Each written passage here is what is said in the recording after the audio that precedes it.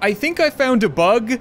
I meant to get on that ride, and I told it to get in a seat, and I'm not in a seat. I'm not even kind of in a seat. I'm going through the ground. What is happening?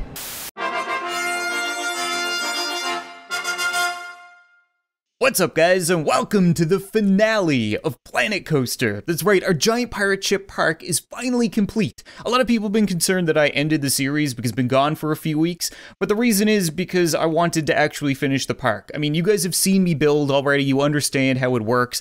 I really didn't want to make an episode of me placing trees and bushes and the last few rides and the sails and stuff like that. It's not very entertaining to watch, so now that the park is complete, the building is done, we can just enjoy it. So I'm not really sure where to start. I do want to do more first-person stuff, so we are going to pick a passenger and just experience the park through their eyes again, because that's the most fun that I've had in this game yet. But I wanted to give you guys a bit of a tour as to how I built a lot of this stuff. Like the sails themselves, they're all little tiny squares that I painted black and angled to make it look like a sail and attached to the mast.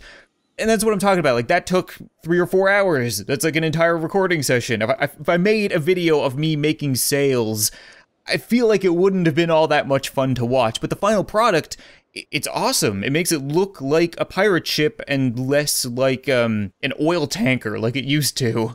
We also have 2 more roller coasters. We still have the Curvy Scurvy up at the top, which I'm going to want to ride again because it's still my favorite. I handmade that one. These other ones are workshop downloads. This one was the one that we placed last episode, but I moved it over because I felt like it fit a lot better over here. And I mean, it looks really seamless, right? It's very well placed in amongst all of the rest of the stuff. And then I managed to fit the grog wash up here at the front because it's a little bit smaller and it kind of looks a little bit better. Like, there were a couple of things that I really wanted to do, but I just didn't have the time. I would have had to put off this episode a whole nother week and people would have freaked out. I really wanted to kind of make a figurehead at the front and probably put like a skull and crossbones on the sails by using white instead of black squares, but you know, it's not super important. It's not something that you guys probably would have noticed unless I pointed it out. But other than that, this is pretty much my completed vision. We have lots of little parks, shops everywhere. You can't, like, move 3 feet without trying to buy something, which is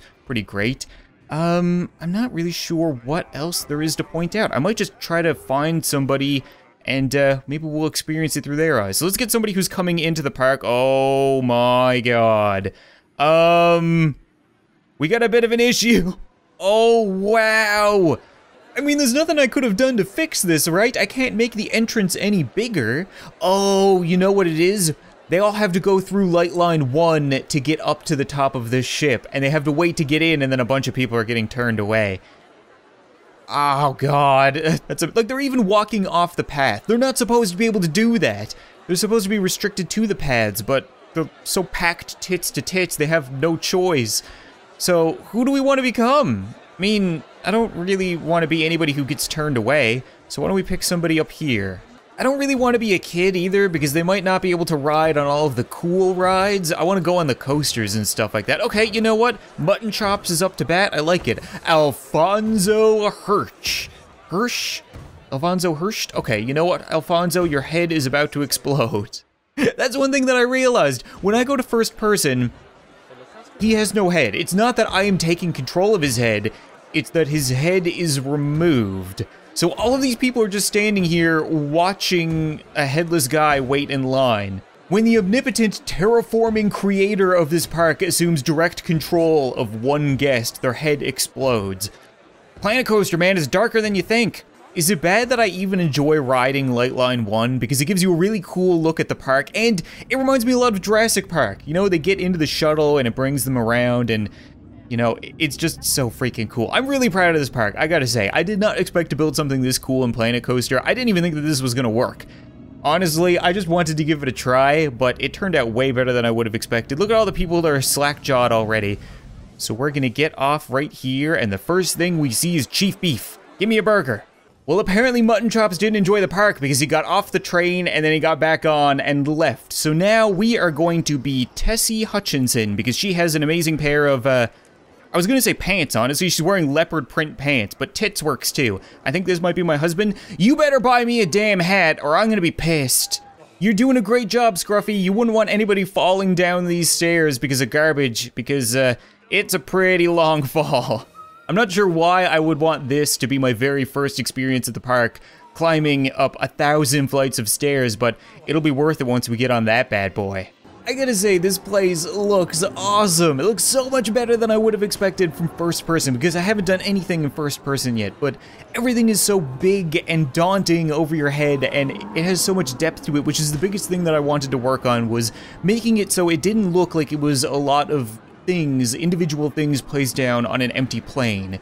So I put a ton of greenery and scenery. Every single little area has something. There's nothing empty on the top of this ship, and it looks amazing. I'm so freaking proud of this. And where are we going? Get on a ride. I think we're gonna jump around from person to person, because every time I pick one person, they either leave the park or wander around, and I want to experience as much of the park as we can in the final episode. So to start off, we are gonna be Bryant Allen, and we're gonna ride the Kirby Skirby, because this is still the ride that I'm proudest of. You had better be shitting your pants in terror by the end of this.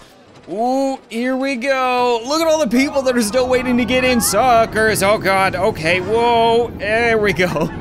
It looks so much better with all of this stuff. Like, that sail is just so big from first person. Whoa, okay. Being able to look at stuff while you're on the coaster makes such a world of difference. Did you like that? Is that a pooping yourself face? You are having some kind of tremors or something right now. Well, you better pop your medication, because we're in for a whole lot more. Woo, okay, down we go, and back up, and then around. And we get to look at the lookout tower as we very slowly loop around. Okay. Hey people, are you guys enjoying the Ferris wheel? That does not look safe. I wish I could turn around the whole way to see how the people behind me are doing. This guy seems to be doing all right, but the worst is yet to come, okay? The scariest part of the ride is right up over the horizon, I'm pretty sure. That blind loop.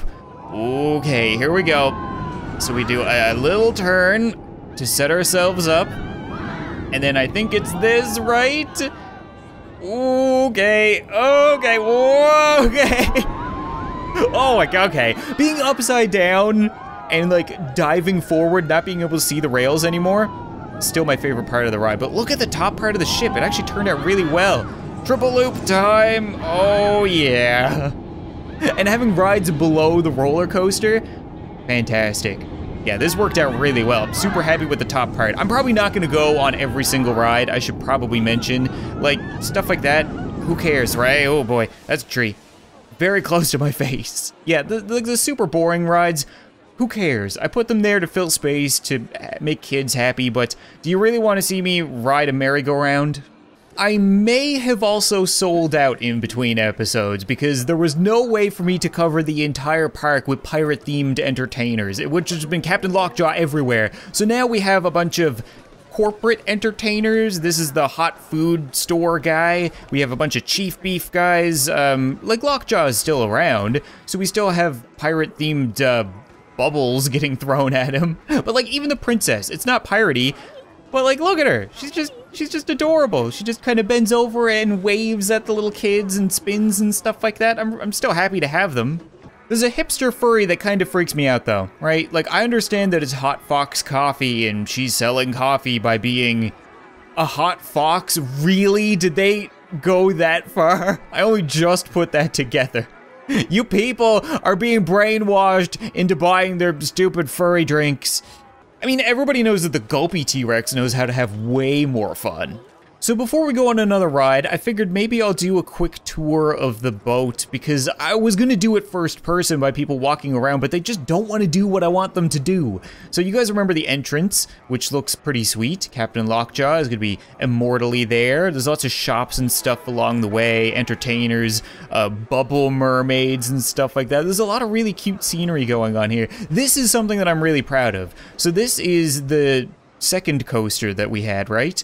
And it's kind of built into all of the other stuff below it. So we have the toilets, we have all of these shops and ATMs and stuff like that kind of built into the bottom of it.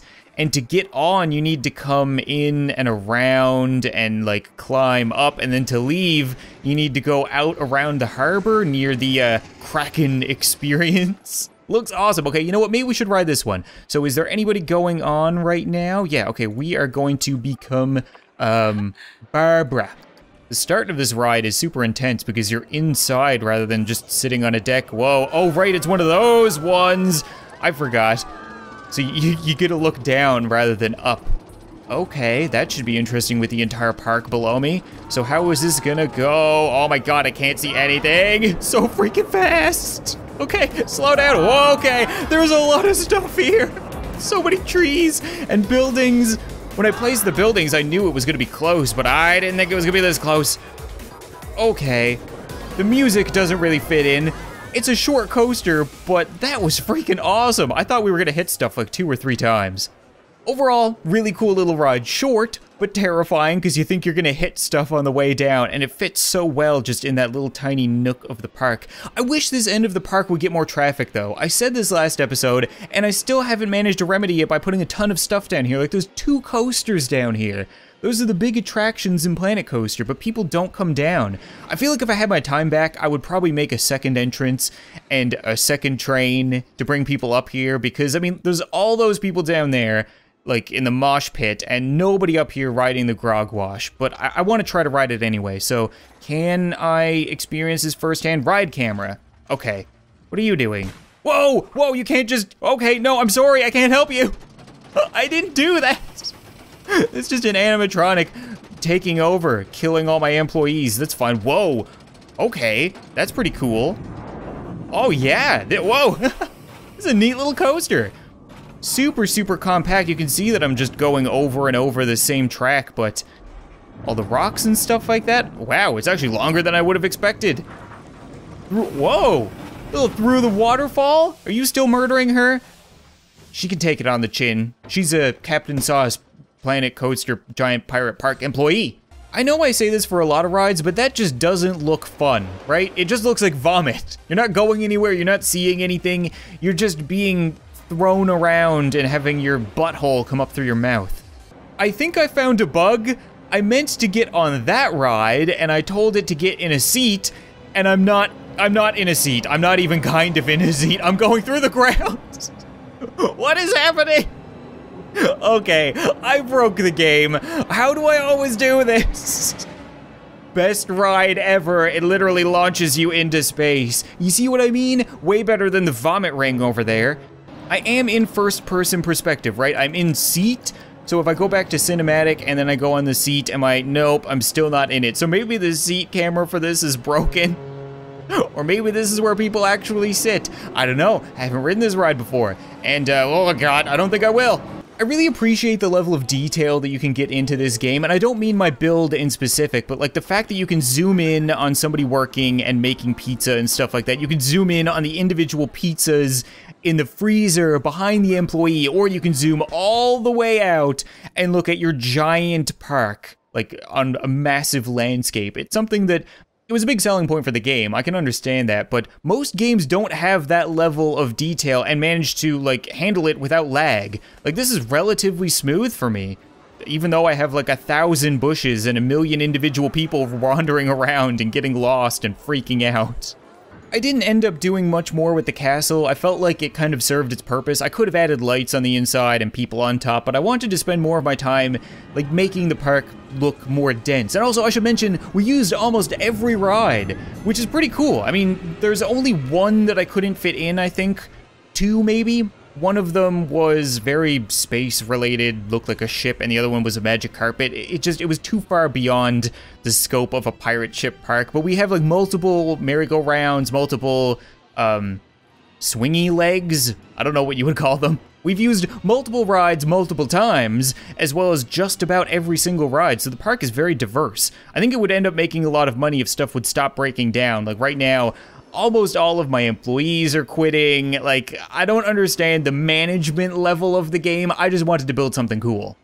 I'm not gonna lie, guys, I think that might be it. There isn't much more for us to go on. We've gone on all the coasters, all of the rides we've experienced in past episodes. I don't really want to do it over again. The biggest thing that I wanted to do in this video was see the complete park, like the whole picture from a guest's perspective, because it's impressive. I'm really, really proud of it, and it took so much time. It's been a huge series on the channel that I really wanted you guys to see, like, what it's all amounted to. I'm not really sure if I'm gonna end up doing more Planet Coaster. I know people are gonna tell me to start another park or something like that, but it's like I said, once you've seen me build before, you're not gonna watch me build again. People say that they will, but, you know, if you look at the views on the episodes, they don't do particularly well. People stopped and they lost interest pretty early on, and I feel like this is the biggest and most creative thing that I could ever build. Like, there's no way I could do better. I honestly cannot top myself after this, so I think this is the ultimate pirate ship park. But I think that's going to be it for Planet Coaster, guys, and thank you guys so much for watching and supporting the series. I just wanted to say that at the end because, you know, I've said it before, I used to make stuff like this in games, or I would draw, or be creative, and it would never really amount to anything. It didn't really serve a purpose. No one would see it, no one would be able to appreciate it or enjoy it, and it felt really empty. And it's one of the biggest reasons that I started YouTube, so when I spend hours and hours building something like this, you know, people take a little bit of enjoyment out of it, a little bit of entertainment. So thank you guys for letting me build this giant pirate ship park. But thank you so much for watching this video. I hope you enjoyed, and I'll see you next time.